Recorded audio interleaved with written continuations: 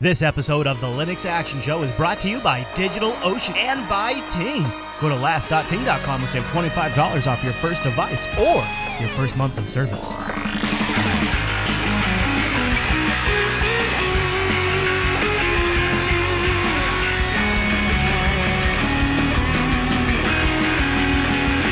Welcome to Linux Action Show, episode 342. My name is Chris. My name is Matt. Hey, Matt. Good morning to you. Good morning. Are you ready for me to tell folks about the huge show today? Let's rock. All right. Well, coming up on this week's episode of the Linux Action Show, in the second half of the show, Lennart Poettering from Red Hat will join us. He's the creator of Systemd, Pulse Audio, and a few other things. We're going to talk about all things Systemd, future ways to possibly have a unified software distribution system for the Linux desktop, and he corrected a few misconceptions I had about the original creation of Systemd. New information, to me at least, that sort of fundamentally changes the way I think about the project. So it's a really good chat. It's very extensive. Also, coming up in the news segment, Matthew Miller from the Fedora project joins us to talk about the upcoming Fedora 21 release. And if that wasn't enough, Brandon Phillips from CoreOS joins us to talk about their new initiative, Rocket, which promises to bring some serious competition to Docker. It is a huge show. Huge. Plus, we've got our regular news, picks, and feedback. Lots of stuff. So let's start with our picks this week. This was submitted to the subreddit, our Runs Linux. I had a totally different Runs Linux queued up, but then after some consultation with a wise consultant, who said, Chris, you've got to go with anything that's Nick Cage. And This is true. I got to agree with that. The new Nicolas Cage movie, Runs Linux. So this came in from Pitiri, I think is how you say his name. That sounds right. Sure. He says, the new Nicolas Cage movie, Dying of the Light, shows a scene where a Romanian doctor is getting interrogated in his office. And as you can see from the screenshots below, he's clearly using Ubuntu with the ambience theme. So get your spot and eye out, Matt.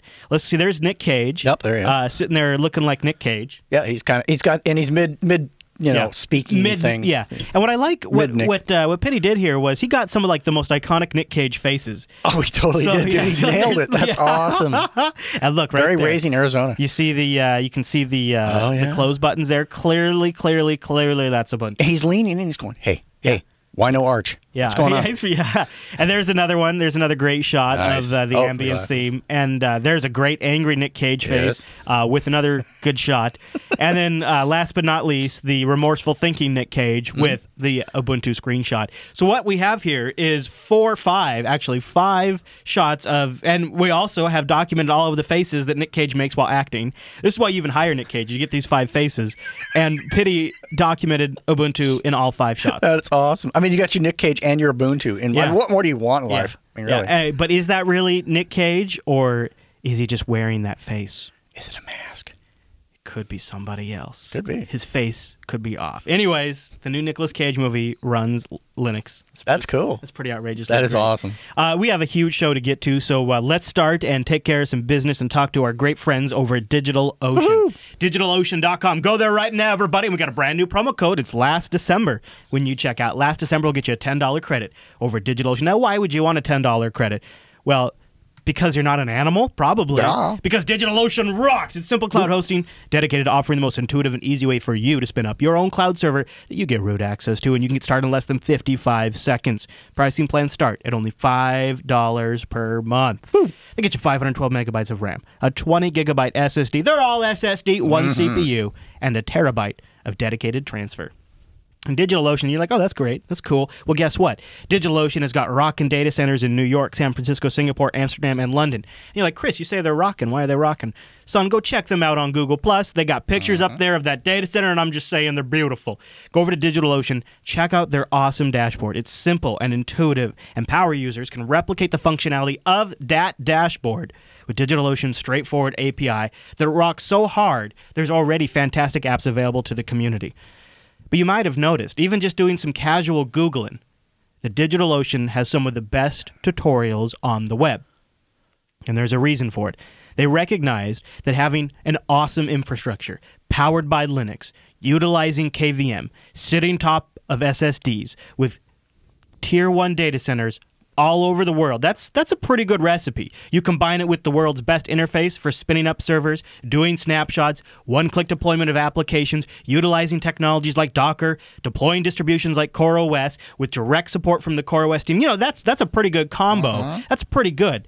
but they need to make sure they also have the other end, the community tutorials. They have to have that dialed in. So DigitalOcean is willing to pay up to $200 per tutorial. They got a range they're willing to pay you depending on the quality, and they even have dedicated editors to work with you to make sure they're totally rocking tutorials, because they know that's an important component to the DigitalOcean service. So head over to DigitalOcean.com. Use the promo code last December, all one word, lowercase, when you check out. Why not do the one-click install of something like Ghost or GitLab or Rails? It's pretty cool. My wife Angela did you can now do a WordPress deployment where you just go WordPress plus Ubuntu in one. That's what I do all day long. It's a straight-up, legit vanilla Ubuntu installation. You were pointing out, too, for the security conscious, they've got two-factor authentication. That's right. HT password, I believe, in, as far as in your directories. I love that. And out of the box. I love the HTML5 console in the web browser, too. You can see it from boot to post, or from post all the way up to full boot. It's really great. DigitalOcean.com. Go over there right now. Get our $10 credit. Try out the $5 rig. 2 months for absolutely free last December. And a big thank you to DigitalOcean for sponsoring the Linux Action Show. Okay, Matt, we're going to do a Make Good for Chris this week. Oh, yeah? One of my #1 go-to tools that I have used for years, and as somebody who cares a lot about video quality, I cannot believe I've never made this pick. I searched it, I didn't see it. If I had made this pick in the past, it's totes worth making again. It's called MKV Toolnix. And that's one word, MKV Tool Nix.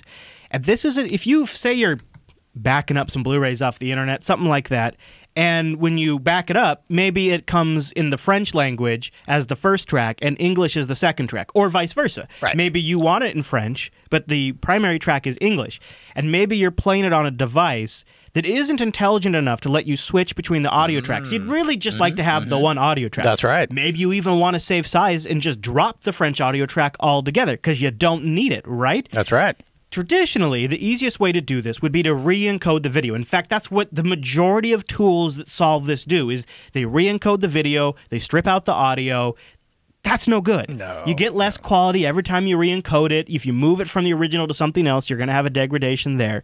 So MKV Toolnix is my go-to resource for stripping out things from an MKV file without having to transcode the video or the audio again. Oh, no kidding. You can edit an existing MKV file. So here we go. I've got, let's just say for purposes of demonstration, Absolutely. Home Alone 2. I downloaded it, but unfortunately, it's in French. Oh. Now, I checked in VLC, and I saw there was an English track there. Now, in VLC, I could easily switch to English track, problem solved. Sure. But on my Roku, can't really switch so Not easily. so much, no. So all I have to do is I bring the file into MKV Merge, which is part of the MKV Toolnix set, and you can go in here and just pull out the track. So here I see French, and here is English, right? So I can go in here, I can just take out the French English track, and also I'm going to take out both subtitle tracks because I don't need those.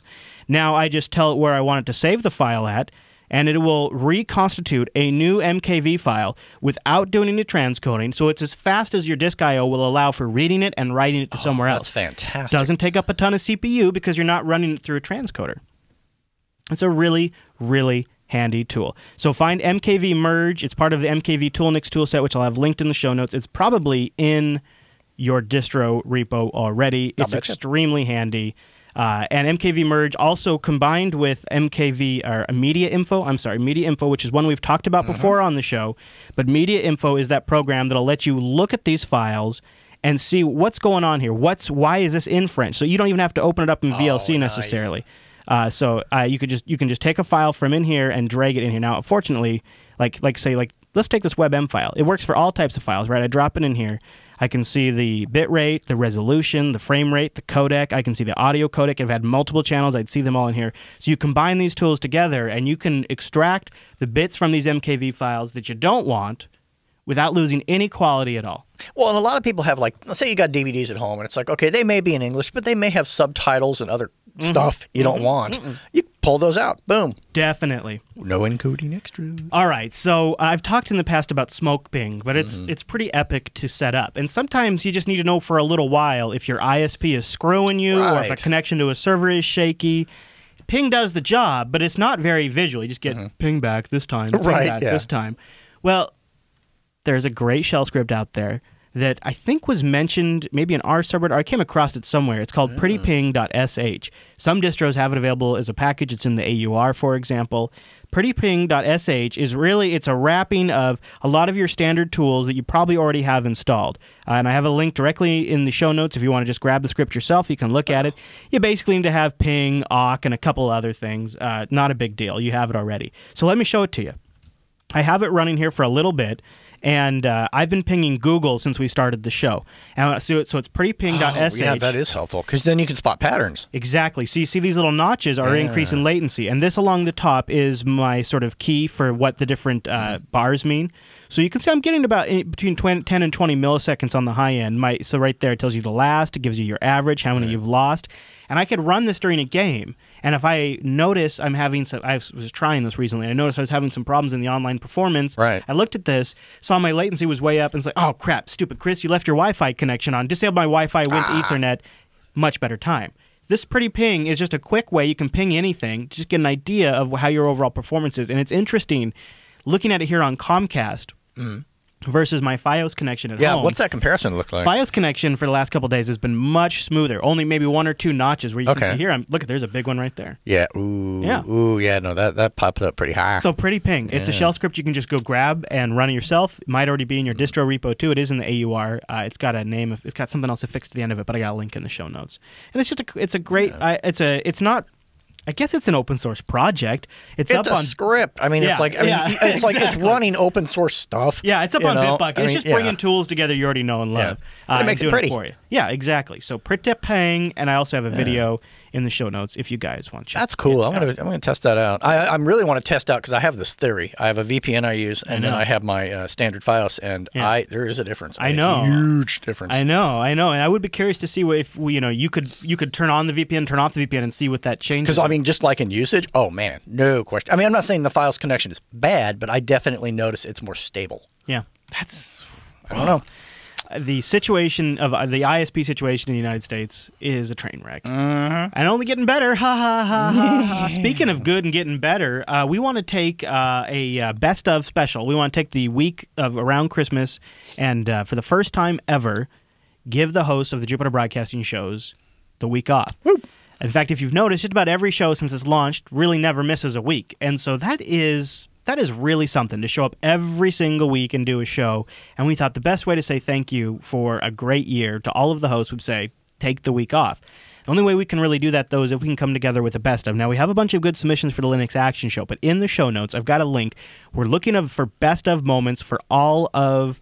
Well, not all of the shows, but a lot of the shows. Linux Action Show, Linux Unplugged, TechSnap, and Coda Radio. Okay. And we've got a really easy-to-use Google form. You just put the episode title in there, a link to the episode, the time code, what it was you thought was great, any additional info you want, and you submit it, and it goes to a spreadsheet. We have that spreadsheet made public right now, so you can... Oop, hi there. Hello. Hi. Oh, hi. cabbage. So there you go. So you can see we've got some entries, but there's a lot of last entries. A lot of last entries. Yeah. We need some entries for the other shows, because we've been mostly promoting it in Linux Unplugged and the Linux Action Show subreddit, and now we're getting close to when we need to edit, and we don't have very many submissions for Linux Unplugged, Coda Radio, or TechSnap. We could really use your help. I'll have a link in the show notes. It's also sticky to the top Linux Action Show subreddit. We're looking for best of submissions for those shows, and that would really be helpful, because then we can put something together and give the host the week off, which would be awesome. That'd be cool. All right, Matt, let's do the news.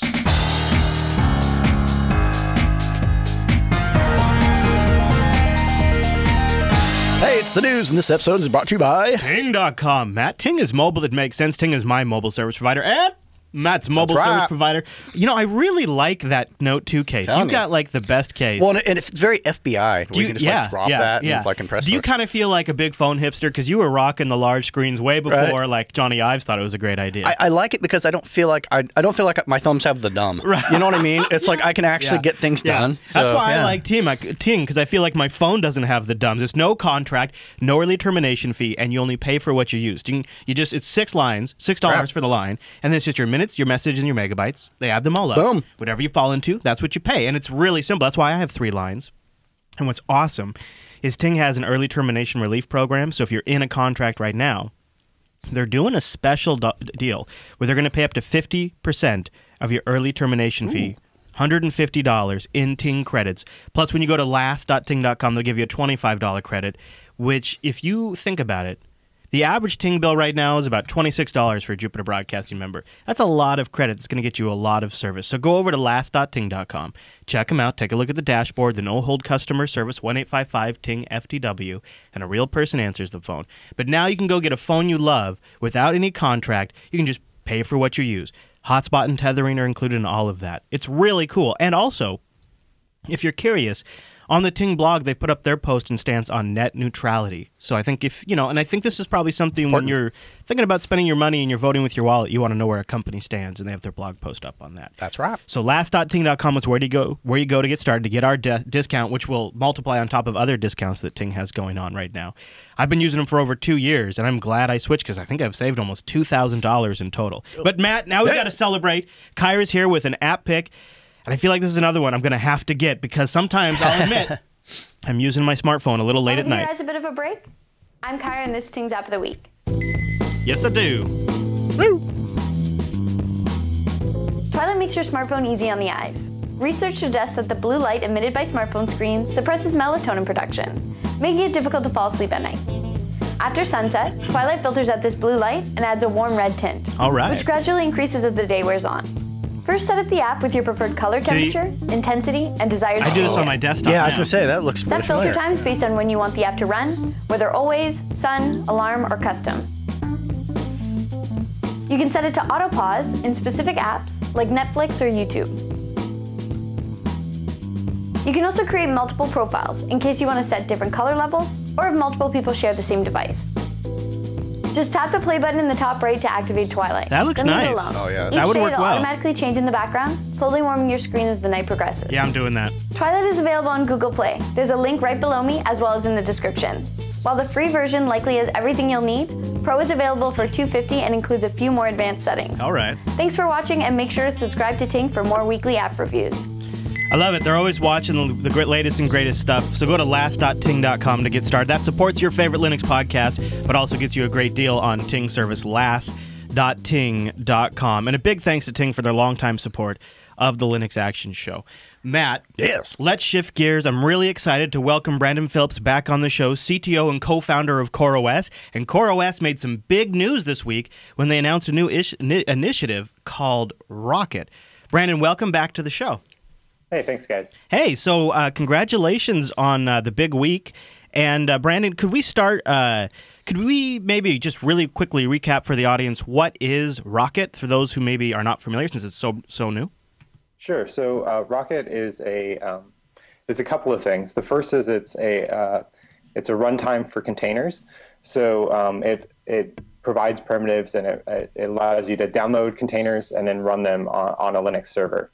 And so for those who aren't familiar with containers, containers are a way of running a process on a Linux host that is isolated from the rest of the machine, right? Meaning that it provides some level of protection from the rest of the processes. Now, I to be honest, when I think of CoreOS, I think of a distribution that was created to be almost all in with Docker. And so when I think of containerization and one of the hottest things in technology right now, I think of Docker. So when CoreOS announced something to me that sounds somewhat competitive to Docker, I was sort of surprised. I started reading into it.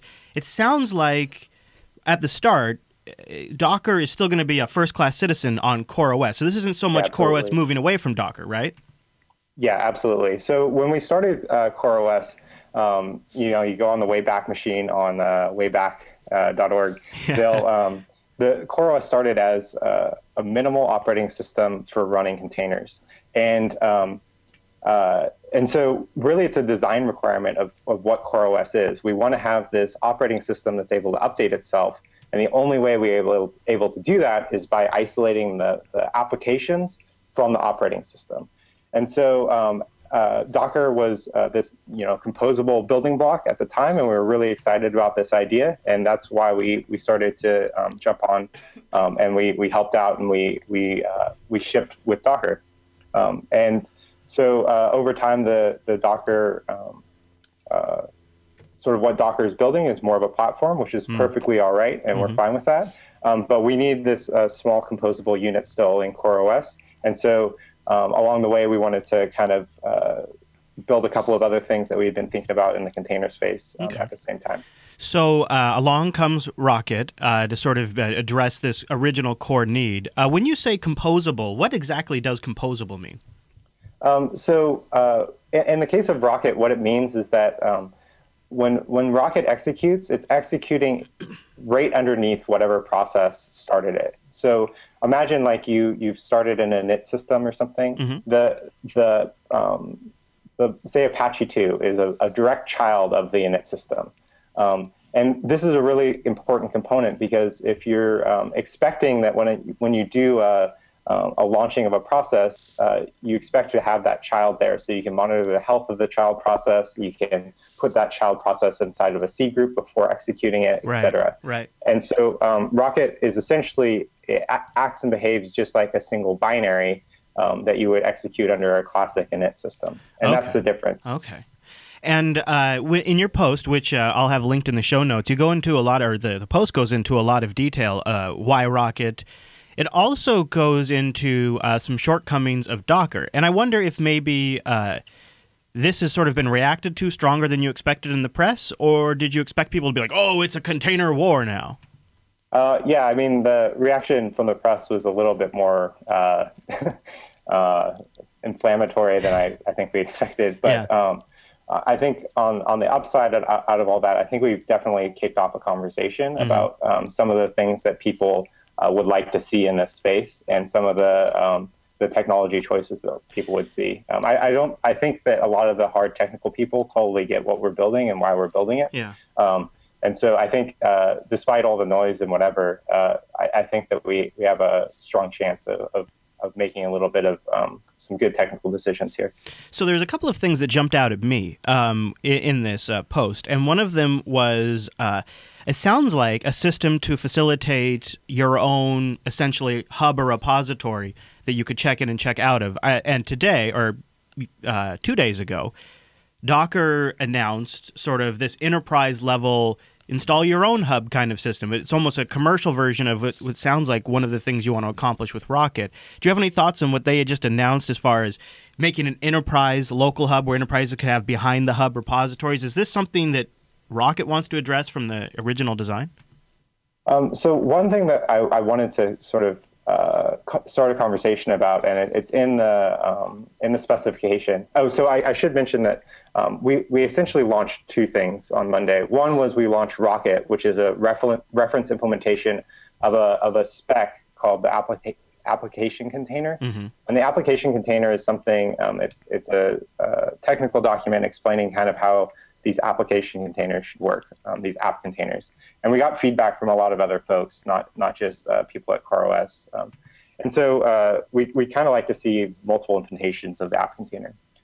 Going back to the actual registry in that piece, what we wanted to do with Rocket and the app container spec is we wanted to spread the namespace of containers out over the wider internet. So there's really no commercial product focus on what we've described in the app container spec. What we're trying to say is that currently the namespace for say on the Docker Hub is rooted at index.docker.io, and we wanted to define a protocol where people could host their containers at example.com.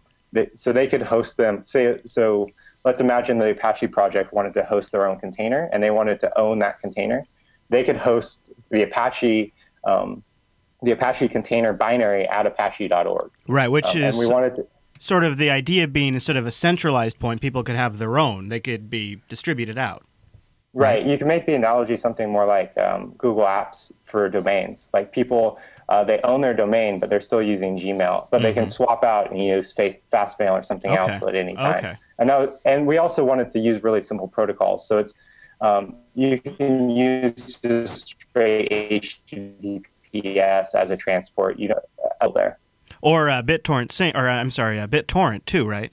Yeah, so we've been, Alex, my co-founder, has been prototyping some BitTorrent stuff too. And I think there's Yeah, somebody needs to write a really solid BitTorrent library in Go. So Okay. if anybody's listening, I really kind of had one more main question about Rocket because it's so new. I feel like I just kind of want to sit back and watch. But one of the things I think is going to be would be pretty key. I mean, it's great to have full-fledged support in CoreOS. That's definitely going to scratch an itch. But what kind of steps are you taking with Rocket to help, or maybe at least encourage, adoption in other enterprise-grade distributions? Maybe even Red Hat Enterprise and things like that.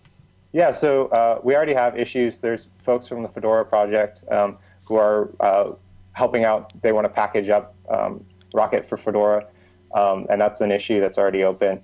And we built Rocket as a single standalone binary, so it can run on Ubuntu. We tested that out before we launched. It runs fine on Fedora. It runs fine on CoreOS. And so we're really not opinionated. It's just like etcd. Like we built etcd because it's a piece of technology that doesn't exist, and there isn't a container runtime that defines a standard for downloading things over the internet and runs in the current process space. And we wanted to build that, and that's why we built it. And we're really not opinionated about if people take it and run it on Debian or Ubuntu. We think that's great. Do you plan to continue to contribute to Docker yourself? Yeah.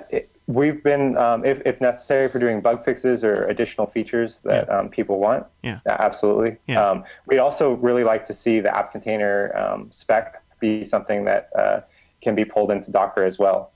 And I feel pretty good that that's something that might happen. Okay. Well, Brandon, is there anything else you want to let us know about? Anything we should go look at, or if there's any resources you have for the audience? Now would be a great time to bring any of that up. Yeah, so there's a lot of issues on GitHub that have help wanted tags. So if folks are familiar with Go and want to hack on stuff, there's a lot of interesting pieces that need to be built. And the README kind of does a good job of explaining how we've architected Rocket into these stages. We've already seen really cool stuff. I got an email from a guy who's swapped out. We have Rocket runs in these stages, and he has a stage that executes QEMU KVM. So your container essentially runs in a hypervisor too. So there's a lot of interesting things happening. Yeah. Well, I was pretty excited when I saw the announcement. Reading the post, it sounds like you're addressing things I've been directly worrying about.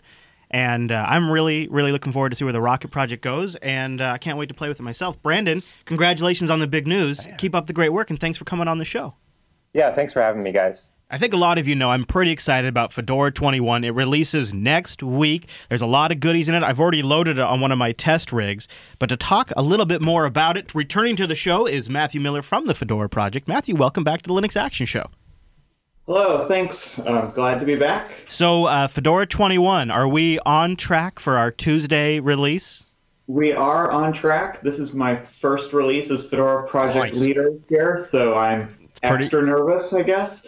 But I think everything is going well, knock on wood here. So, as we're so close to the release, what is it at this stage right now that kind of gives you a little nervousness? Is it something about the distribution? Is it maybe last-minute bugs? What's got you worried right now?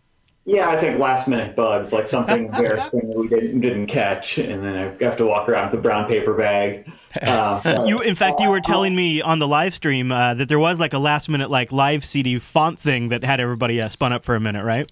Yeah, and then there's always a number of these kind of things because a lot of our QA is like last-minute manual things, and you're running through it, and you're like, oh, wait, I noticed this, and you have to make a judgment call about, is this worth respinning the whole thing?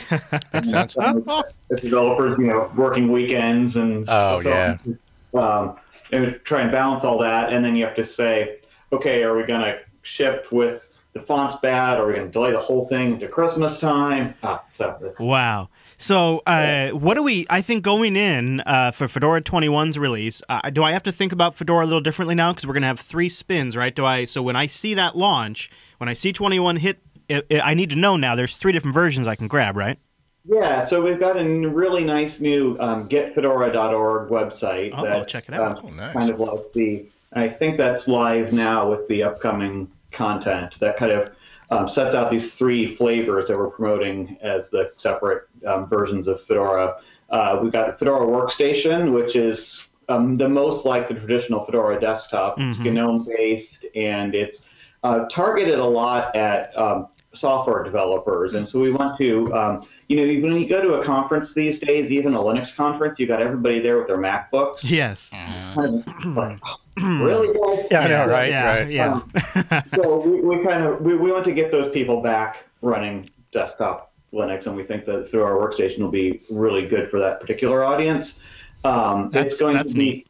Yeah, so that's sort of the target. And of course, developers are people too. So that doesn't mean that it's going to be just like a developer-only operating system. You know, they need to do all the things, browse the web, play music, all these things that everybody wants to do. So it'll be good for that as well. So Fedora Workstation is sort of embracing the power user in a way.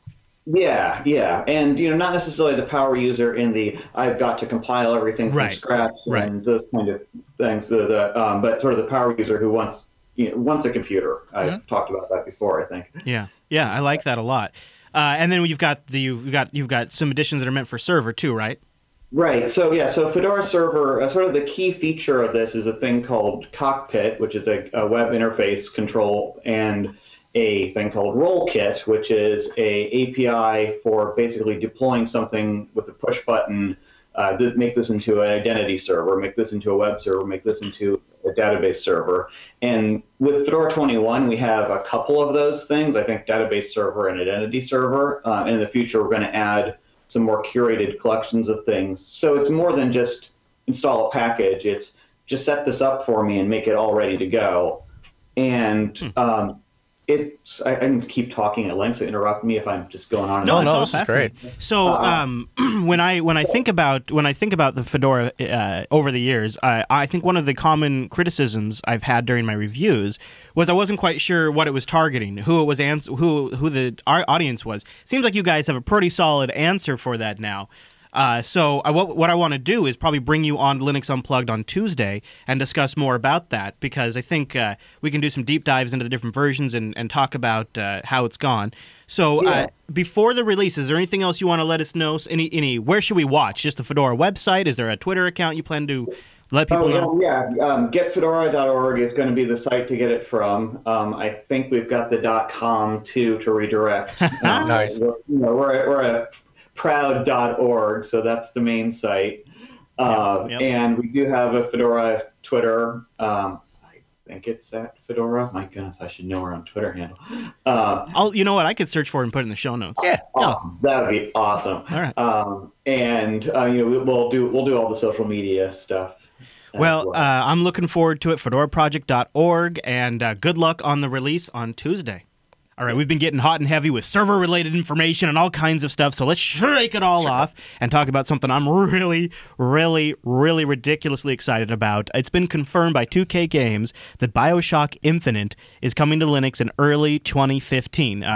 Right here on their very own Twitter feed, they say, good news, Linux gamers. BioShock Infinite is coming to Linux in early 2015. More details to come after the new year. I was hoping that I could maybe escape all family obligations and only play BioShock over the holiday, but no, that's fine. I mean, for those of you who haven't seen, I'm gonna just play a little clip here of the embedded trailer Phoronix has. It's it takes place in a city in the air. The style, I don't even know how would you even describe the style? It's apocalyptic with a twist of something. Steampunk. Yeah, and, steampunk. Yes. 1940s, 20s. Just an incredible atmosphere. I wanted to play this game so badly that I actually installed like the trial of Windows 8. Wow. And I got a little ways into it. Badly. I couldn't bear Windows 8 anymore, so I bailed. And I sat here thinking to myself since that time, if I only had it available for Linux. I'm really excited about this. Is one of those games that's, for me, it's more exciting than going to a movie, reading a book. It's just such a good game. At least I really liked it. Not everybody, it's not everybody's thing. It looks awesome. I mean, I'll tell you. No word on who's doing the port yet. I hope it's probably. I mean, I hope 2K Games would work with somebody who does a great job, but we'll keep an eye out for that and give you any news once we know more. I'm really excited. Good stuff. We saw it submitted to the Linux Action Show subreddit like 4 or 5 times. So that tells you something right there. Yeah, and the Linux Action Show subreddit is your go-to resource, especially over the holiday weeks when the news is slower. We could use your help too. So go to linuxactionshow.reddit.com to submit stories for the show. All right, Matt, that's all the news for this week.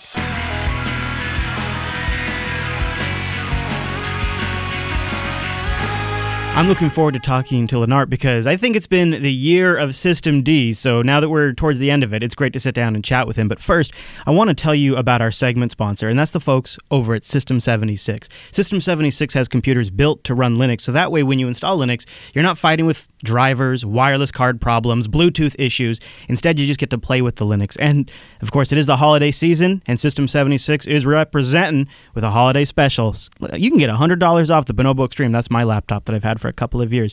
Go grab yourself something nice from System76.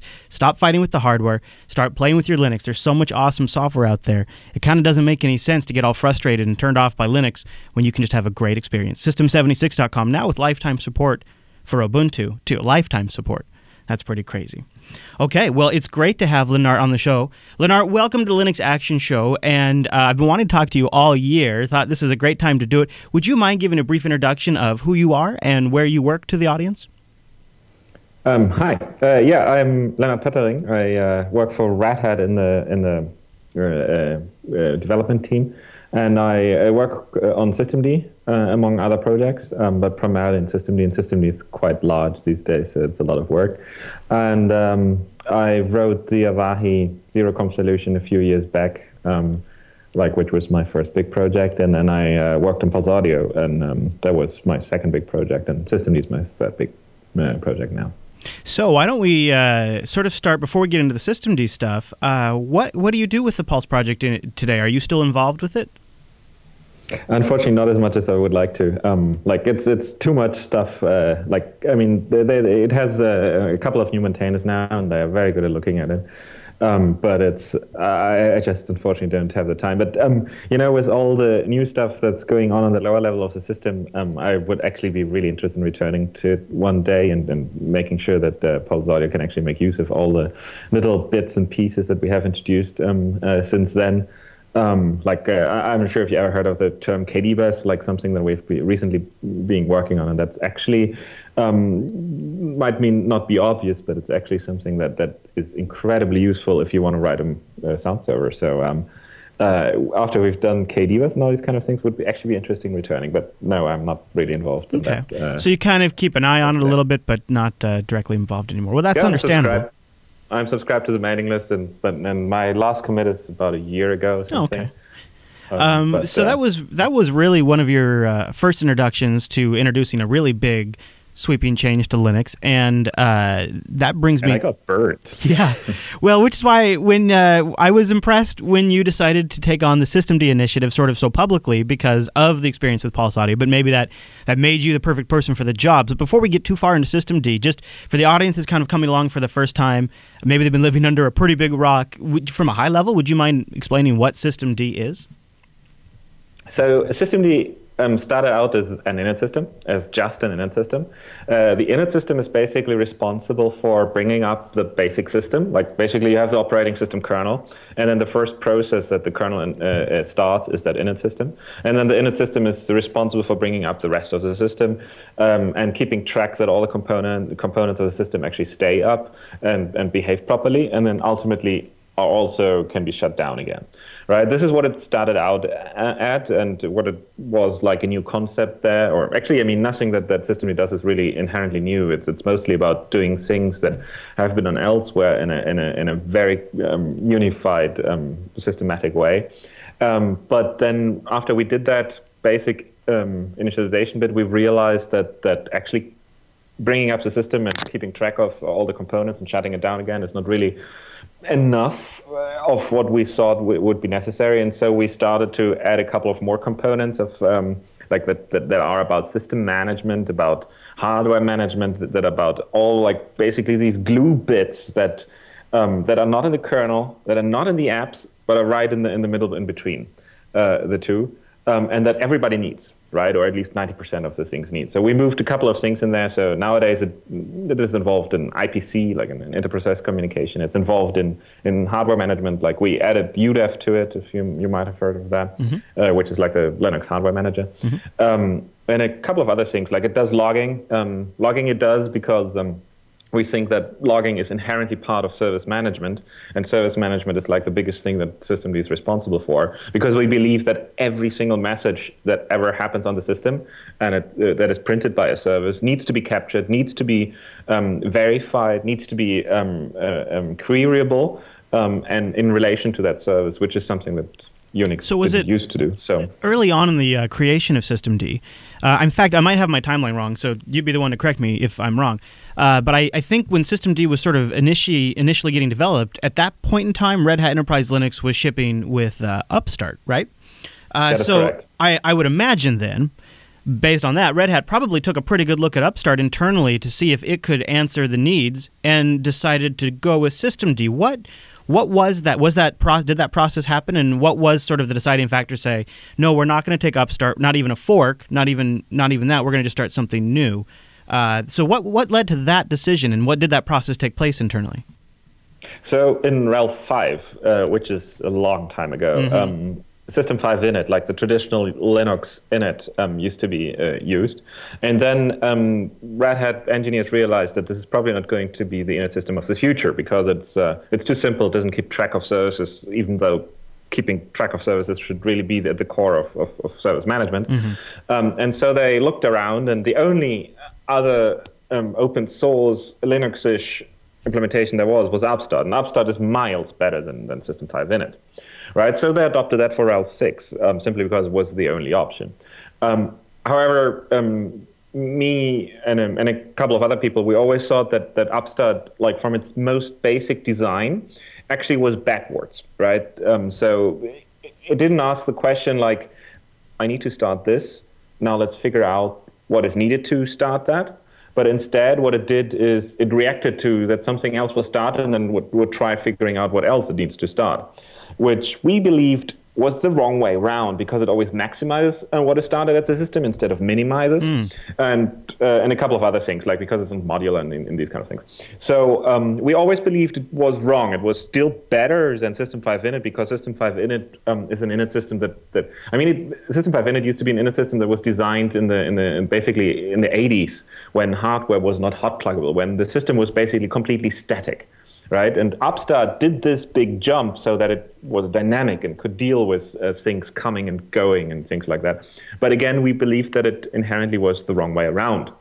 That's why we proposed systemd then, because systemd is a lot more complex actually than Upstart. I mean, something that is nice about Upstart is actually its simplicity, because there is no engine inside of Upstart that figures out what really to do. Instead, you write everything out manually and just tell it, yeah, if this happens, then do that. While in systemd, it's always like, okay, this has been asked for me. Now let me figure out what I precisely need to do to reach that point. But where is I can provide that this. very complexity, is that what enables things like, I'm guessing, but socket activation or restarting an NFS mount when the network connection resumes?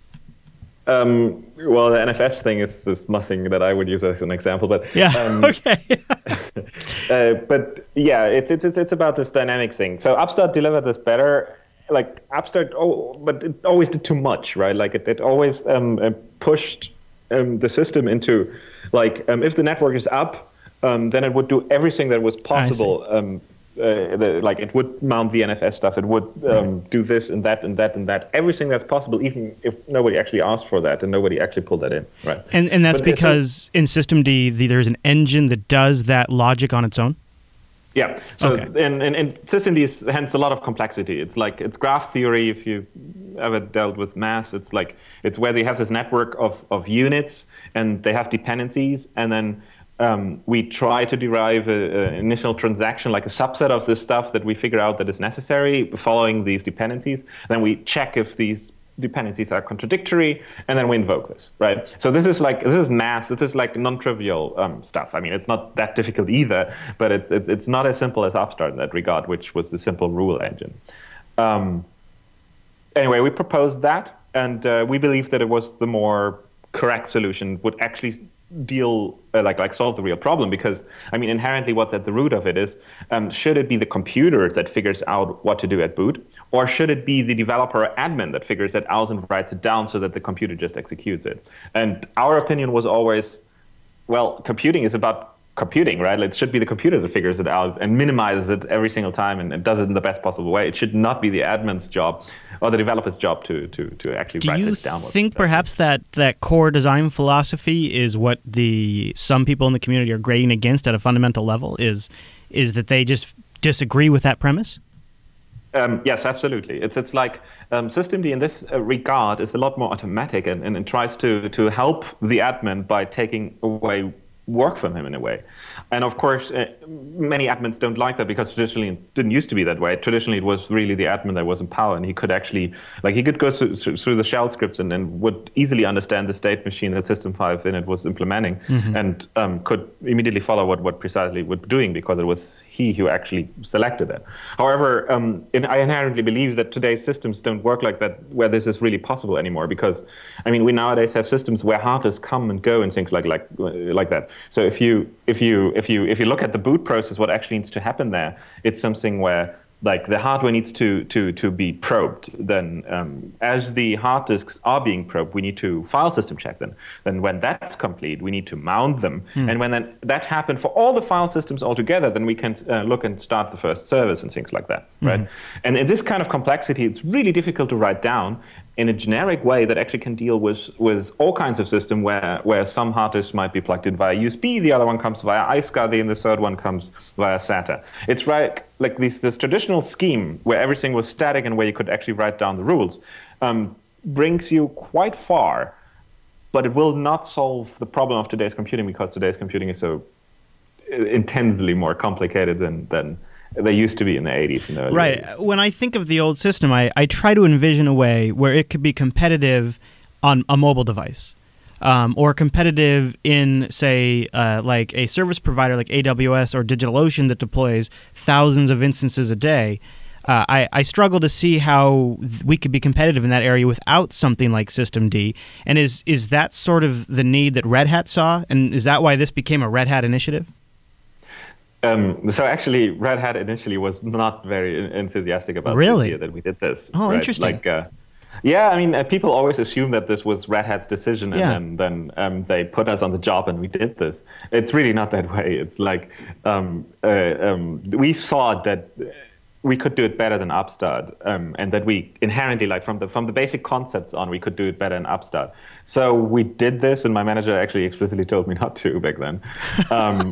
But we saw that, okay, this is not the other problem was that Upstart was moving at glacial speeds at that time, and we needed something better there. So we said, okay, this is what we do, what we propose, and then I blogged about it, and then we managed to actually convince more and more people. So eventually the managers at Red Hat said, okay, things change, now we understand why you want this.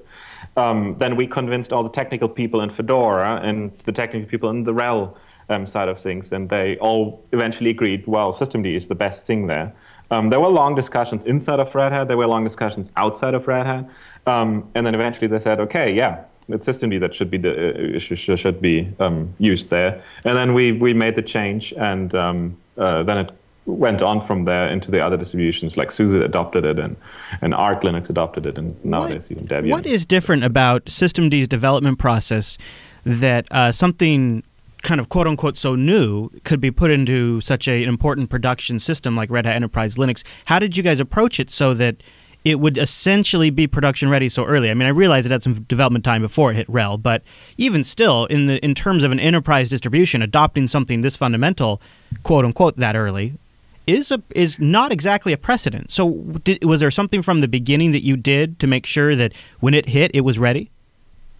I would not underestimate how old systemd is nowadays, because it's 4 years, more than 4 years now, right? And RHEL 7 was released earlier this year, so it was more than 3.5 years old when RHEL 7 was actually Fair released. enough, yeah. Well, I mean, we try it boils down to bugs. Does your software do what is requested from it? And Red Hat has internally all these Q&A things where software is tested and bugs are filed. And the goal, of course, was to make sure that we don't have the bugs that make this impossible. And we somehow managed to pull that off, right? we made sure that our software was in a good shape. And I can tell you in the RHEL 7 circle, actually, Systemd was one of the projects that had very little bugs to deal with, and that were one of the quickest things to get the check off that everything was fine with it. Very cool. So I mean, it's like we have a coding style that is very strictly enforced, I guess, and yeah, I don't know. We have good code review. It's really like we have a lot of committed. Like, I mean, I actually realized yesterday that it's 26 committers now, and they are doing good work to making sure that the stuff that enters. I mean, it's like in the kernel, right? Like the kernel manages to push out a new release every half year, and it's usually pretty okay quality. And why don't we talk a little bit about that? Because the other thing is I think it is predominantly considered a Red Hat only project, but is that really a fair assertion these days? No. Initially, it even wasn't at all. Like because I worked together with Kai Sievers on it, and Kai Sievers back at that day was actually a SUSE employee. He's now a Red Hat employee too. Yeah. Like it ended up that we hired a lot of people for Red Hat who were working on Systemd. But awesome. Even today. From the 26 people or something that have commit access, I think maybe less than a half, like 10 or 12 or something, are actually Red Hat employees. Oh, really? And we have people from Canonical. I mean, not many people know that, like that actually Canonical people had commit access to Systemd, even when there was still the big discussion on whether Ubuntu should adopt Systemd, and Mark Shuttleworth said, Systemd never, and things like that. Even then, I think most at Canonical didn't even realize that actually people from that company had commit access to Systemd already. Like, and there are people from Intel and people from all the various companies who build stuff with Linux that nowadays have commit access. For us, and there's actually a good part is actually community people who have no affiliation to any company. Sure. But for us, it always was really an exercise in giving up control. Because what we saw, like one of the big issues with Upstart actually was about control. Canonical really tried hard to keep everything in control in Upstart, because they thought this was like supposed to be this big component that is at the core of all the operating systems. And if they own it, then this would give them a better position in something. Like, so they invented, like they enforced this copyright assignment thing, which is something like, I mean, you can do it, and it's completely legitimate if you do, but it also has the effect of completely destroying your community. Was that in play back at the origination of Systemd? Was that in play? Well, sure, it was one of the reasons, but I mean, inherently for us, what matters most was that conceptually we thought the design was wrong of Upstart. Right. But it certainly doesn't help projects if they have copyright assignment. Yes. Like what's really important if you want to get contributions is that you make the contributions easy to make, and like what I call drive-by patches. Like people who just notice that something is wrong or could be improved, and then they prepare a patch and send it to you. That's what you want. Like, this is what you really rely on, because it gives you this kind of polishing that you need for your project. But if you do copyright assignment, of course, then you can forget it, because this would mean that people would actually have to sign a contract basically with you that they grant you the rights and you grant them back and things like that. So for us, like Canonical really tried to keep the lid on that, right? Like they really try to make sure that Upstart stays property of Canonical. Hence, we always thought we should do the entire opposite, like the Linux kernel does that too, right? Like they do not require copyright assignment, and make a project that's really, really open, right? So where it's not just Kai and me and the few who are in power, but actually where people actually have commit access who are not us. So like I mean, there is this criticism that basically the bus factors thing, that if Kai and I would go away or something, that we would have a problem. But we try everything that we can do to make sure that this is not an issue. And as mentioned, since yesterday or something, we have 26 committers now, just to make sure that everybody's in control, and it's an open source project, and it's really about contributing good patches and not really about anything else, not about copyright or things like that make it. Do you want to talk about a couple of common things that I hear when we talk about Systemd on our shows? Because you just mentioned one of them, what happens when Lennart goes away, but I think that's kind of obvious what would probably happen after a while. It's an open source project. So here's the number two common thing I hear about Systemd that people are concerned about, and it's one that I've repeated from time to time, thinking perhaps this is true. And I think you probably have a pretty good answer for it, but I want to ask it anyways. A lot of people will say systemd adds a common attack surface across most Linux distributions. Its commonality could be its downfall. If there's a fatal flaw or an insecure component in systemd, it could be across all of the distributions. What are your thoughts on that critique? Well, I don't really believe that much in that. Sure, it is a problem that if you have a monoculture, of course, you make, like, if you find a vulnerability, then you own the entire monoculture. But then again, I don't know. I think that unification of code actually has benefits for security, because it's less code to look at, and more people looking at it, right? Like, because everybody uses that stuff. And as it turns out, we have a real problem that code review is not a regular thing, right? Like, we should really make sure that we have as little code and have as many people as possible look at that, because we have so few people actually doing that. And then the other thing is, like, what systemd does is, like, we want to fight security problems with security technology in a way. So we offer a lot of functionality to secure down services, to make sure that if you run systemd, you actually get a more secure system than you wouldn't.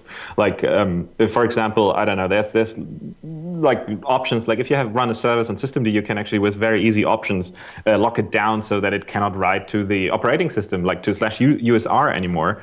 Or that it cannot see the home directories anymore, like, because I mean, if you run some MySQL, why should it be able to ever have access to your home directory and things like that? Sure. So we added, like, lots of security features. Actually, just a week ago, I gave a talk at a conference in the Netherlands that was just about these security features of systemd. The video is actually online if you're interested. I'll have a link in the show notes. Yeah. And it's just like, I'm pretty sure, like, for me personally, security matters a lot. It's really an essential thing to do. Yeah, and I think that the best way to achieve security is by minimizing code paths, because, I mean, currently in traditional Unix, what you see is that a lot of code how services initialize is copied over and over and re-implemented over and over again into the various daemons. Usually this code is not very good, and if it's implemented by 100 times in a bad way, then it's much, much worse if we have it than when we would have it in one way in systemd that is closely vetted, that everybody has, like, a lot of people had to look at, and that we made sure that it's in a good condition. So I guess the other that makes sense, and also, you know, taking advantage of some new features like namespaces and the way it works so perfectly with a lot of the container technologies, which also brings a whole nother level of security, is something you can't discredit. But I think the thing that the other thing you've probably heard a lot of times is it's not the Unix way. It's not Unix is a lot of little tiny tools working together with a series of magical pipes. What is your response to that common one? First of all, I would actually argue that it is the Unix way in many, many ways. Like, for example, it exposes services as files, right? Like, you know, this Unix mantra, which I actually don't buy that much, of everything's a file. Actually, systemd goes in that direction quite a bit, because it exposes services as a file, and in a C group file system, you can actually browse it with your shell. You can just cd into the directory where you see all the running services, and you can do cat and see the PIDs and things like that. So in a way, you could say it goes much closer into the direction of Unix than the traditional stuff does. But I mean, ultimately, I don't really want to be involved too much in the discussion if it's Unix or not. The thing is, Unix is a inspiration for us. It's probably the greatest inspiration for us.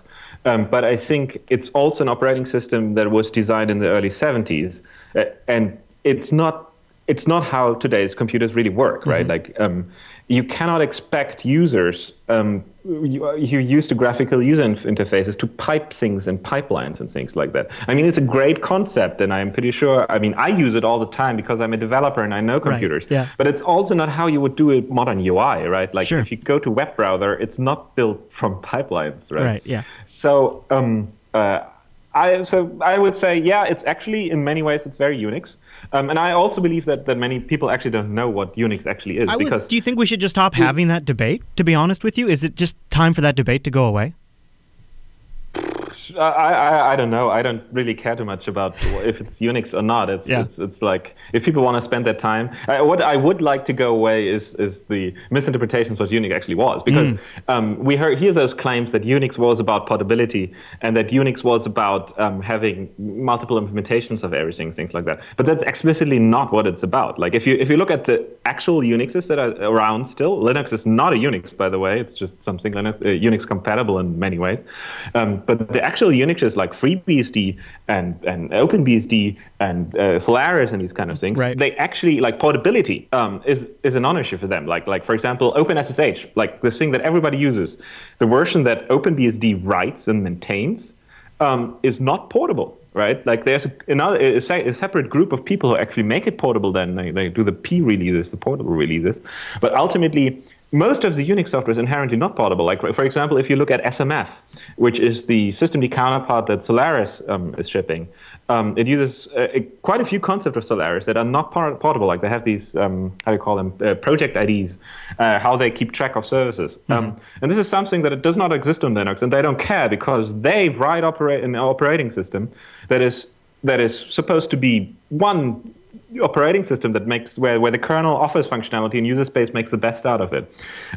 So I think often when people claim that systemd was not Unix, what they actually mean is systemd is not the way Linux used to be, because it was a Linux thing where everything was maintained independently. Like because in FreeBSD, for example, or the other BSDs too, we actually find that the kernel, that the libc, that most of the user space tools all sit in the same repository, right?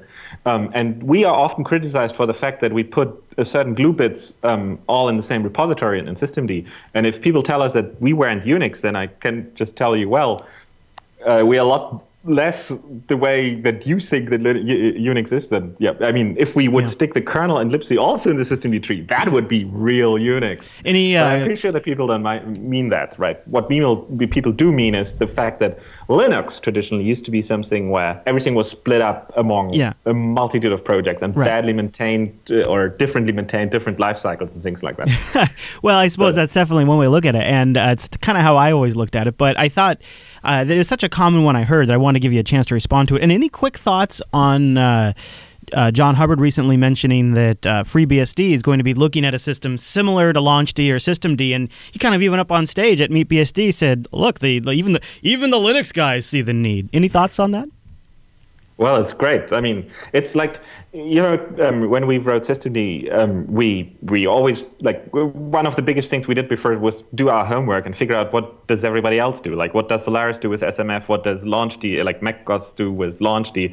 What do the BSD guys do? What does everybody else do? And we spent a lot of time for that. And that's, like, systemd is just the combination of all the good features that we found there. And it was a bit disappointing that we cannot do that anymore because, like, all the other competitors kind of, like SMF didn't have anything interesting. Like, I mean, Solaris moves at glacial speeds. They are basically in maintenance mode. And there's nothing new coming in SMF. Upstart is mostly completely dead. I think the last commit they did was half a year ago. LaunchD, like the stuff that Apple's doing, nothing new is being added there. So we kind of lack it's just us now. And we, of course, can come up with new things, but I think that a healthy ecosystem probably needs some competition. So I would love it if FreeBSD would actually do something there, and I'm pretty sure they come up with good ideas that might be something we want to steal from them. And they can steal stuff from us. I think it would be great. Yeah. So I have like one more kind of question. Then I have a few audience Q&A questions I want to get to, and then we'll wrap up here in a bit. But shifting away from systemd and just sort of touching the last systemd question I have for you. Has some of the negative reaction discouraged you from maybe launching another ambitious project in the future that would sort of usher in a lot of change? And I have one in particular I want to ask you about. But just before we leave systemd, does it give you pause, the reaction you've gotten? Well, I mean, for some reason, it doesn't affect me too much. I mean, it's like I know that other people, if they get the opposition that we got, will react in different ways and just wonder, like, why the fuck am I doing this? And then just step away from it and try to find something else where they do not get so much. Yeah, but I don't know. For some reason, I'm not like that. Like, I care a lot about criticism, but for some reason, I only care about the criticism from people where I really like trust them. The one where you sense it's accurate. Well, if it's accurate or not, right. it's another question. Right, still, okay. But, gotcha. Just you trust from the source of the opinion. Like okay, that's fair. So no, it will not stop me. No, but like I like. Then again, I mean, Systemd is a huge project, and it's one of those open-ended projects because you never can say now it's complete or something, right. because there will always be something. It needs to grow with how IT grows and gets new features and new concepts and things like that. Yeah. So I don't see any new project coming up. Like if we do something new, then within the Systemd project, but nothing. Well, so here's what I kind of wanted to pick your brain about, and I'm sure it's not even really on the forefront of your mind because you're probably pretty busy on Systemd. But before we get to the Q&A, the question I had for you is I've seen you blog, and I think maybe you did a presentation or such on distributing software on Linux using perhaps containers or maybe even subvolumes. Could you expand on that a little bit? Because it seems to me, like let's just say we're in a future where Systemd is pretty well established, everybody's pretty moved along, and it's pretty well used at this point. It seems like one of the big things still facing Linux is a sensible software distribution that works on everything. Is that something you've been thinking about? Yeah, that's pretty much what the proposal is about. Like we realize the problem that like the people who write software for Linux are the same people who write Linux in a way. Like we are an ecosystem that has trouble finding people who are not part of the ecosystem anyway to actually write software for us. I mean, some do. Like I don't know, Mozilla, for example, they write Firefox, and while they're part of the open source community, I don't think they're so much part of the Linux community in a way. But they have serious troubles with actually shipping that stuff, right? Like because they rely on the distributions to actually pick it up, and then distributions have different life cycles, right? Like for example, if Firefox tries to get their stuff into Debian, then this basically means that they need to wait 2 years before it actually hits the end users, right? Like it's a real problem that it's then out of the control of the folks who write the software and in the control of the distributions, yes. Which is nothing necessarily to be wrong, but it's certainly not the stuff that upstream app developers It doesn't want. put, for example, OwnCloud in the best light when you're installing a 2-year or 3-year-old version of OwnCloud in Debian. Exactly. Yeah, it's they want much faster release cycles than the distributions are usually willing to provide, and that is something you cannot resolve, right? Like you cannot stay with the old model really, and still provide lifecycle releases that are much quicker. And it's also the issue with bugs, right? Like the Mozilla people are probably completely willing to deal with the bugs. They don't need the distributions to deal with bug reports for them. So, and they also, I mean, there's also a licensing question. I'm personally not too much interested in allowing closed source software to run on Linux, but then again, I also understand that people want that. But yeah, anyway, so all these things together kind of push us to this direction where we need to think about, well, if we ever want to have a platform where it's really, really interesting for people to write software for, because, I mean, look at Android, what Android managed to do in no time, create an ecosystem, and we should be able to actually jumpstart something similar, then we actually maybe need to make alterations to distribution models.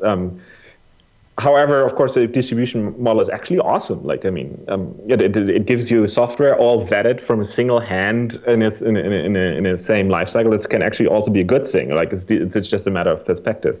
So what we try to figure out is maybe a way how we can unite these two models, right? Like, so that the base OS strictly follows the distribution rules. And you file bugs to the distribution, like all the QA stuff. Including their existing package manager? Sure, like if distributions want to do a package manager, they can. Okay. Although I would actually probably not make this strict not necessarily. I mean, the stuff that we try to design works with or without a package manager, right? Like, because, like, I don't know if you look at things like ChromeOS, which is an operating system that doesn't have a package manager, right? Like they install apps on top of that, but the base OS is absolutely the same on every single Chrome OS instance. And this is the model that I think should be something we can support with Linux out of the box, where you have the core OS that is fixed, and then you install apps on that. So I don't know. What we try to do is kind of to open up the classic distribution model in a way that you can also run apps that can come in any cycle, that make use of the same ABIs and APIs on every single instance where they're running.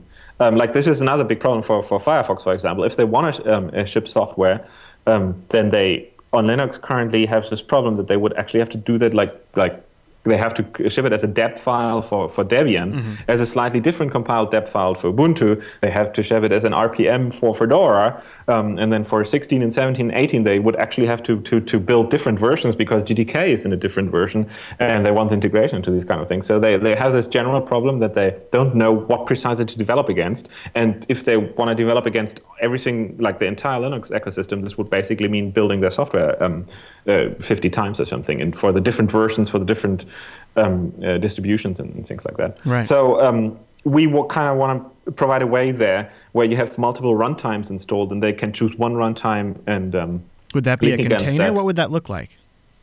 Like a runtime is basically just a set of libraries in a very specific sort of like how Steam does it today, where they have a set of like they have an Ubuntu runtime environment with every Steam installation. But this would be system-wide for all apps, just so they have something to expect, libraries to depend on.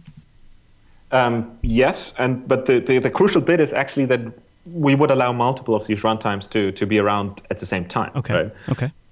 Which basically means you can have, if Fedora defines the runtime, you can have the Fedora 20, the Fedora 21, Fedora 22 runtimes installed at the same time, and you get the exact same libraries and the exact same versions installed in parallel, and you can run programs that are linked against any of these. But it doesn't actually stop at the distributions. Our idea was even that GNOME would provide a runtime. Like they would provide the GNOME 3.0 runtime and the GNOME 3.2 runtime, the GNOME 3.4 runtime. It always would be an update in features, but you can install all of them in parallel. And if you run an app, you can run it against any of these. And KDE would have a runtime as well. You could install the KDE runtime and the GNOME runtime at the same time. And then the GNOME project would be responsible for potentially security fixes to that runtime environment and things like that? Yes. My recommendations, of course, this is probably a burden that GNOME doesn't want to take. So my recommendation would always be make that actually built on what the classic distributions do, right? And if the distributions they have all the work in working where they do security updates. Like for example, if there's a bug in OpenSSL, then of course the distributions already will update OpenSSL for you. Hence, it would be a good idea that if GNOME wants to put together runtime, they would actually build on that and just use the distribution packages to build the runtime, and then they can see, okay, Debian did a security update of OpenSSL, so we just click one button here and update the GNOME runtime taking those packages into consideration. That makes sense. All right. So, and is this delivered? So, this is delivered using standard tools today, or is there a new delivery system for these runtimes and the applications that would sit on top of those?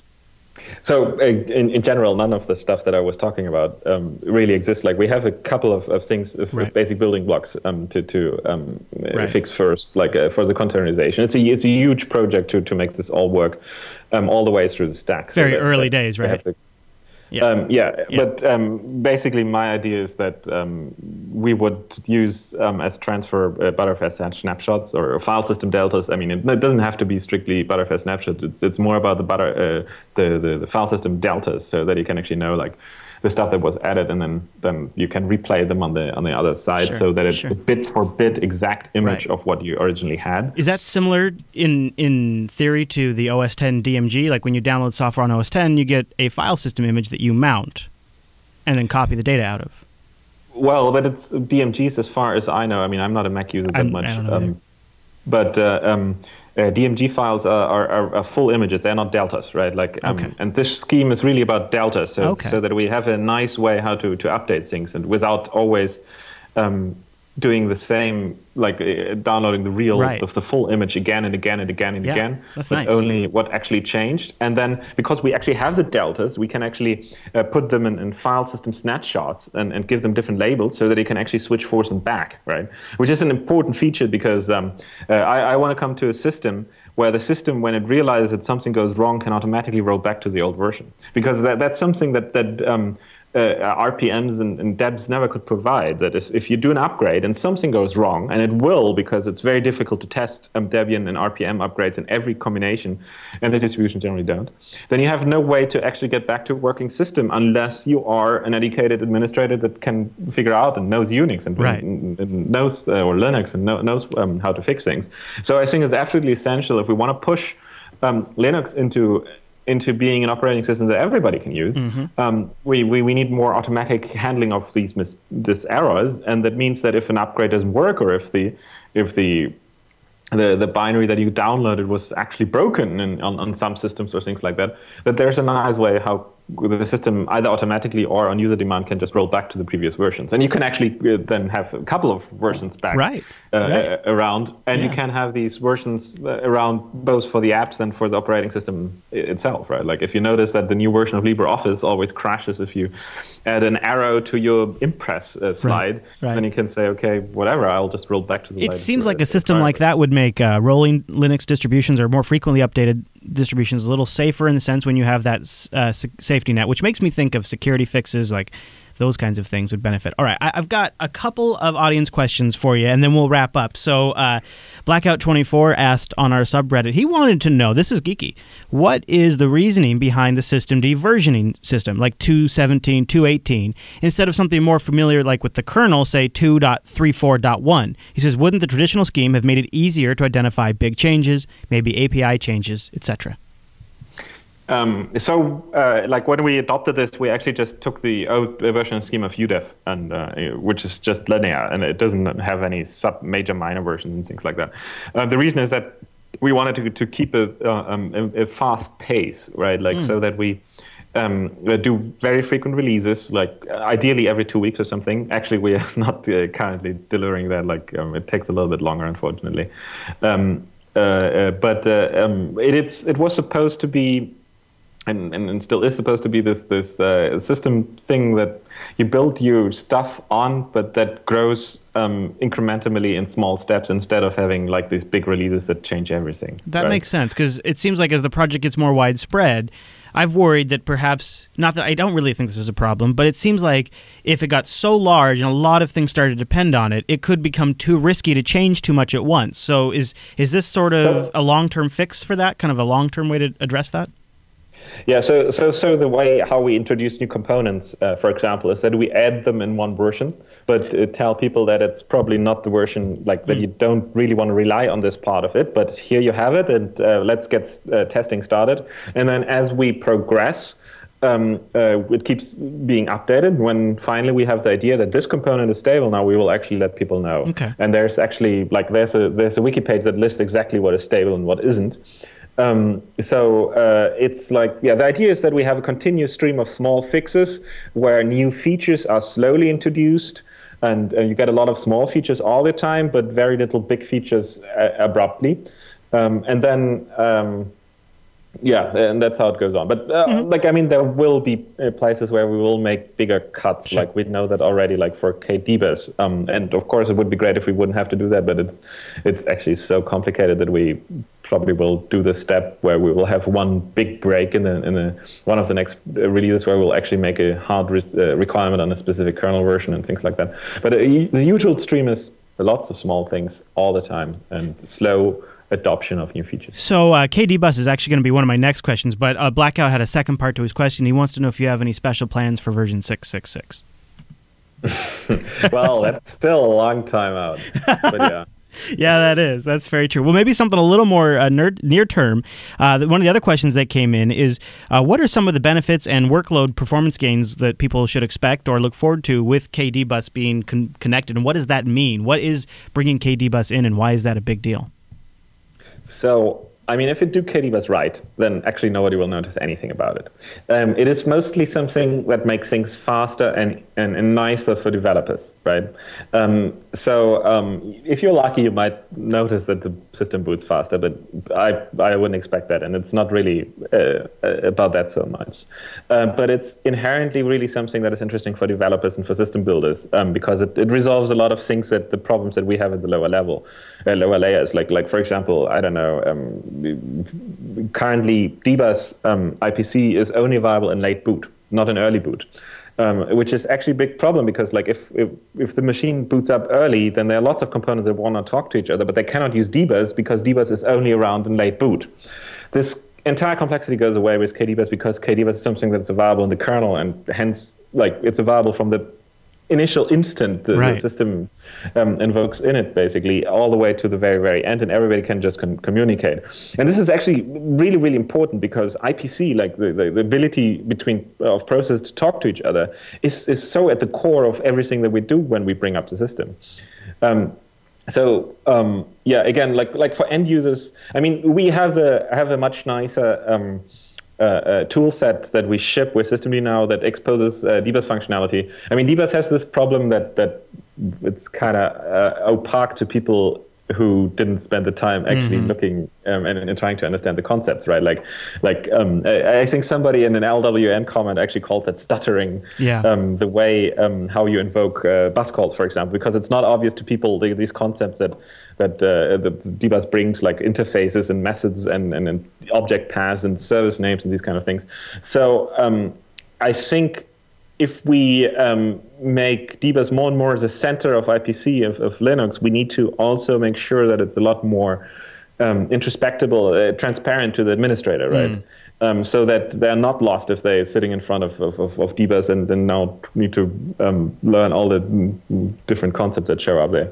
So we spend a lot of time in making sure that this is more understandable. And so we have some tools like bus control, something that we recently added, that allows you to introspect Dbus and hopefully makes Dbus a lot more understandable administrators, so that because it's actually incredibly useful, because you can use it to execute operations from scripts and things like that. Like it's like, I mean, administrators in a big time try to script the systems, and if you suddenly have all the stuff that Dbus opens up accessible from your scripts, that's fantastic.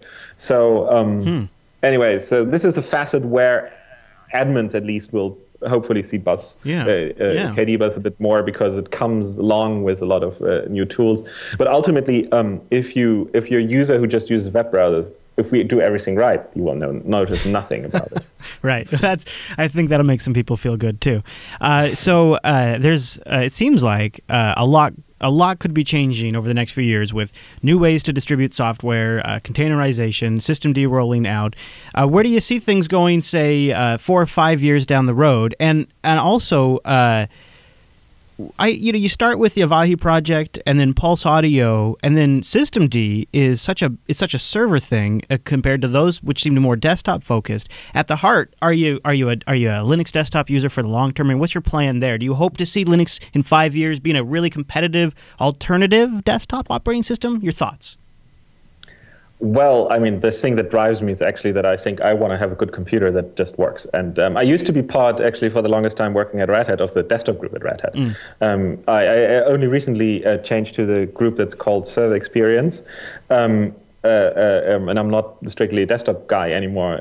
But then again, I mean, I use Linux exclusively for development. I run GNOME all the time, and I care a lot about that. And I have a lot of friends in the GNOME community, and I want to build an operating system that is universal, and that given that I mostly interface with the computer through the desktop, I care a lot about the desktop.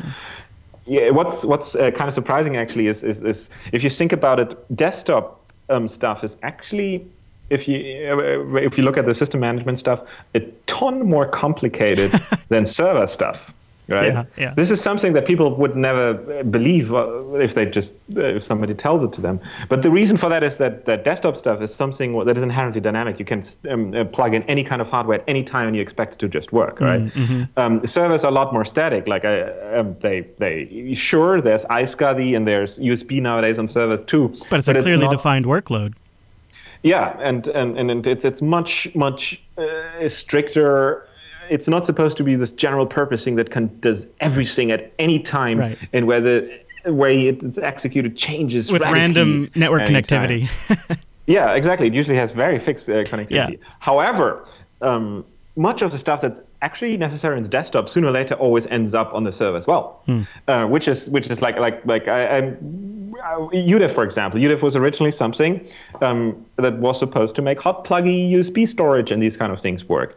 But nowadays, it's absolutely essential to boot up a server too. And servers have hot pluggable storage nowadays since a long time too. For example, through iSCSI, but some servers use USB and these kind of things.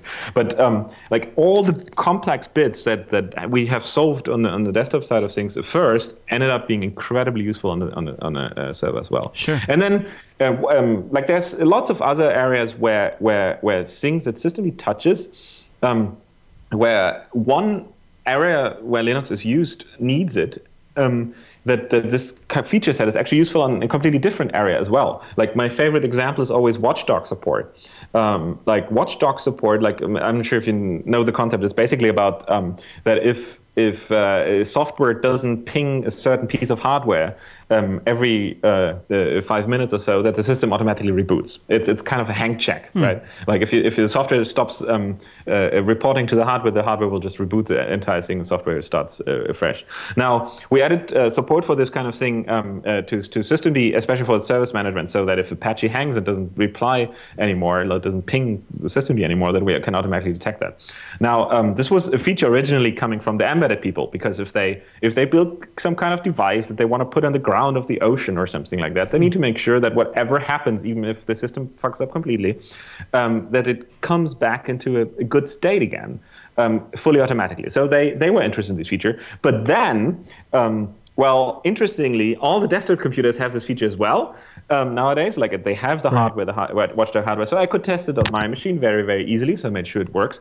And as it turned out, the high availability server people, they love this feature too, because they have the very same problem. If they have a server where they need to guarantee that 99.999% of all time it's accessible, they need to have a scheme how it automatically can react to if the server is hanging. So they love this thing. So. While I personally interface, of course, most of the time through a desktop with my computer, I personally care a lot about the desktop case. So do you think in 5 years, the Linux desktop, from a developer that's creating software for Linux standpoint, it doesn't matter if I'm on Arch or Fedora or maybe even Debian, from a developer standpoint, in 5 years, is the desktop going to look like a common platform for me to target? Is that kind of your hope? Well, it's certainly my hope. Like the thing that I want to make a reality is something like on the client side is something like Chromium books, basically, that are completely free and that just work with generic distributions and do the whole thing about it, like that you can have them verified and these kind of things automatically updated. All this wonderful stuff that CoreOS delivers that we never managed to deliver. I want that on the Linux desktop, and I think it's absolutely a reachable goal in a relatively short amount of time. And then we can also do the app stuff, and then things will be better. But I certainly believe in the Linux desktop, and maybe it's not last year the desktop year of the Linux desktop, and maybe it's not this year either. It's coming though. But, it is here for some of us, right? It's for some of us already, and I think what you're working on is going to kind of bring it there for the rest of the industry. We need a really good, accessible, general technology platform. I want to make sure that the Linux desktop is just a commodity that people can build their stuff on without thinking. Like if they want to build a new tablet, that we actually have something to offer where they can just take it and not have to write a lot of code of their own as they currently have to. Like for example, Android, which just takes a lot of free software and builds it in a completely different And you thing. see a lot of manufacturers now just taking up Android where they could be using Linux, but they're very. I mean, of course, they will not very soon do that, but I really want to give them the option that they can do. And then bit by bit, we can win over all those manufacturers to actually ship open source by default. And I mean, I believe that the reason that they're currently not doing that is simply because our offer is not convincing enough. And that's the thing that we need to change. That's going to be some interesting times. And Lennart, I'll follow your work. Good work on everything so far. Keep up the great work. And I hope to chat in the future as new developments come out. And I'll also link to some of your talks in the show notes. Is there anything you want to point people to before we run?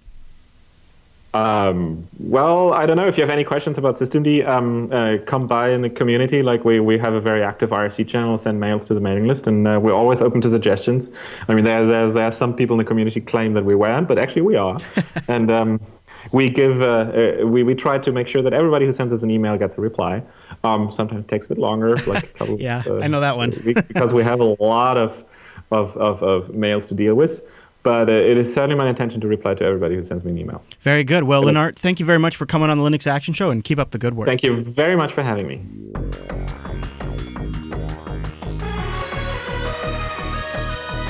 And that brings us to the end of this week's broadcast. Big show. Just maybe you'll just have to like sort of listen to this one for like a while. It's probably going to end up being really long, so just stretch it out or put it on like fast play mode. There you go. Like that. Of course, if you're at this part, you're already in the home stretch. Good job. You've made it this far. Before we go, I want to give special mention to something I think is great. We actually talked about it in the post show on Linux Unplugged, I think, but QEMU is doing, the QEMU emulator is doing a advent calendar. Oh, right and on. every day, it's a different virtual machine. So you can get the Julia Fractal right now. But the one that really I thought was really awesome was you can get an Atari ST image, but that wasn't it. Modern DOS. It's a free DOS. Ooh. Free DOS disk image, contains the latest and greatest from the land of the disk operating system with a TCP IP stack that you didn't get to use before. It also includes the freeware edition of Jetpack for crazy Jetpack-powered platform action. And then the other one they did, which I thought was super cool. Oh, man. Day one, because you can go back and get all of the days. Day one was Slacker's Time Travel. The Slackware, the very first Slackware image they could find, pre.10 version of Slackware, and it ships with Linux kernel 0.99. So it's really a really neat thing they're doing. It's qemu-advent-calendar.org. We'll have a link in the show notes. That's hardcore. I like that. So a new image every day. Hey, we got to give a plug for Linux Unplugged. Man, this show has been rocking. So episode 69 came out last week where we talked with Todd, who's working on the Librem Purism 15 laptop, the laptop that we talked about before that's crowdfunded. And we talked to him about what it actually takes to custom build the perfect Linux laptop. And of course, 68, Charlie Reisinger and his class came on to talk about Linux in education. And on episode 70 this week, Matthew Miller from Fedora will be joining us again to talk about the release of 21, which will have been out for a couple of hours when he comes on the show Tuesday. Good stuff. Hey, Matt, if people wanted to read a little bit from your face, where would they go? That's right. Go to datamation.com, scroll down to open source, or you can just click on the show notes and click on my name and all that good stuff, and there it is. Boom. Articles happen. Right there. New one's coming up. Right there. I see it right there. Boomage. Hey, you know what else? I'll mention the subreddit, linuxactionshow.reddit.com. Great place to leave us feedback, app pick submissions, run Linux submissions, comment or vote. That just all helps make the show better, especially during the holiday season when the news cycle slows down. We could use your submissions. Also, go to jupiterbroadcasting.com. Click the contact link, choose Linux Action Show from the drop-down. Boom! That's where the robots are to send your emails to us, and we'll read them on a future show. Yes. All right, everybody. Thanks so much for tuning this week's episode of the Linux Action Show. We'll see you right back here next week.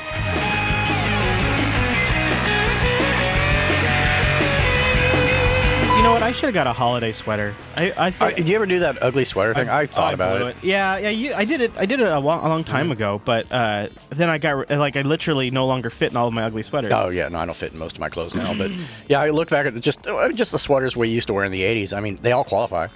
Yeah, especially the knit-looking things. Yeah, those things are horrible. God, preppy years. I think the horrible sweater thing is a good trend, but I'm skeptical of it for some reason. Yeah, I don't know. Are you? Do you feel like it's great power and great responsibility? I'm a little abused? Yeah, I'm a little skeptical of it. I'm a little skeptical of it. Okay. I don't know why, Matt. I can't put my finger on it. I don't feel like it's mobile that makes sense, to be honest with you, Matt. I don't feel like it makes sense. Well, if it's a sweater with a hole, you put your finger in it. I mean, there's always that. So. Whoa. Oh. Sweater holes? Whoa. Where did this go? Everybody has sweater holes. I'm sorry, if you have an armpit in a sweater, it's going to end up with holes. I know. It's a thing. I know, it is. And then you got to, I don't know, you end up messing with it, and then the hole gets bigger, and it just becomes a problem. Now what are we talking about? Sweaters. Okay. At least I was. I'm not sure. I just wasn't sure. I wasn't sure what you were talking about. So I just wanted to make sure. I think, so you're saying you don't want to see them. I think I stepped into something with the whole Firefox challenge, because what I realized is what Firefox represents is the development of a browser based on ideals, where Chrome represents the development of a browser based on practicalities, right? Because Firefox is the browser that just finally is getting Open H264 after fighting that. Firefox is the browser that completely missed the iOS platform because they couldn't use the Gecko engine. They would have to use WebKit. Whereas, you know what? Chrome was like, hey, you know what? We'll release a browser for iOS and use the WebKit backend because it's close to what we already use, and we can put the Chrome around that gives everybody the services they need built into the Chrome browser. So the Chrome browser, boom, becomes the #2 browser on iOS, which is a huge platform. Chrome browser integrates Flash and offers a rather trouble-free, secure Flash environment based out of a sandbox. Once again, out-featuring Firefox. Ooh.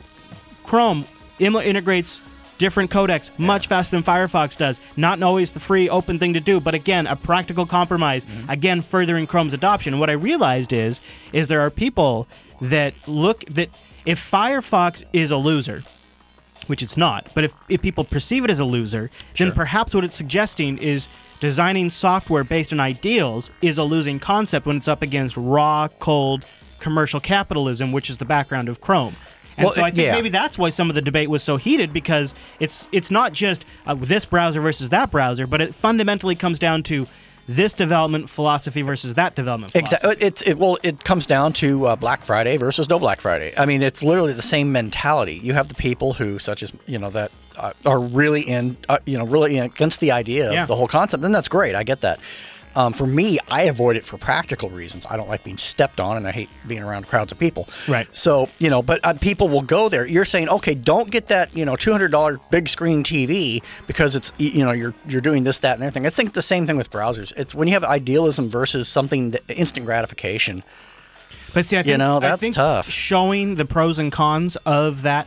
So the particular, like the challenge I did, doesn't play to the strengths of Firefox's development philosophy, where true. It did play to the strengths of the Chrome, because I wanted something that just worked, something that was easy to use on air, something that worked well with Flash, and those are all playing to Chrome's strengths. And browser practicality, it depends on the user's needs. I mean, like for Joe Average, Firefox is fine, but when you have very specific, intensive things for like a studio environment, it's not. This is why we're both switching to Opera. That's right, clearly, because Flash is such a dream there.